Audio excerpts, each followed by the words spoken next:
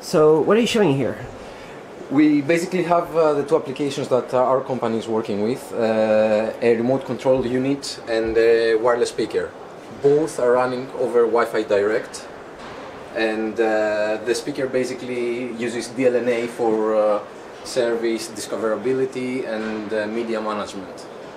So what's the advantage of using Wi-Fi Direct?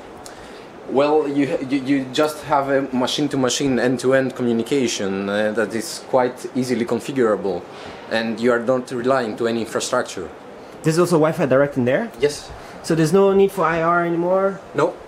No. You can point anywhere you want? Yes. You can be anywhere in the house? Yes. So you can select a song over your TV and play it in your wireless speakers. I can increase the volume a bit. So this is a solution in a chip? Yeah, it's a solution in a chip. So it hasn't been available before? Well, the quite interesting part is that we have our MCU running on the chip, so we can run the applications on the Wi-Fi chip actually. So that's pretty cool to do that, and we are not relying to any external CPU.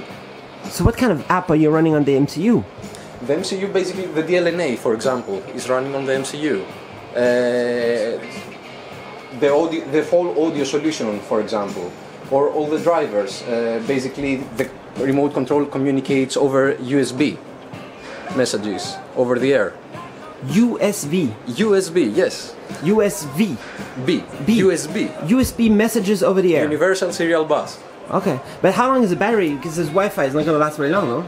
It lasts, I can assure you, it lasts over a year. Over a year?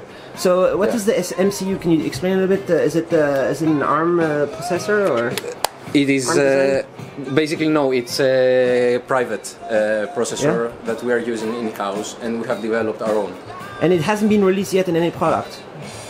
No, there are products running on it. Yeah, actually. But these are the latest applications that we are working on. So this is just the beginning. It could be like anything in the house, right? Yeah, sure. What, for example? It could be Wi-Fi chips for cameras. It could be Wi-Fi chips for speakers, remote controls, as you saw. It could be anything. It could be freezers. It could be everything that you have in your home. Like billions of devices soon. Yeah. Smart cities, smart homes.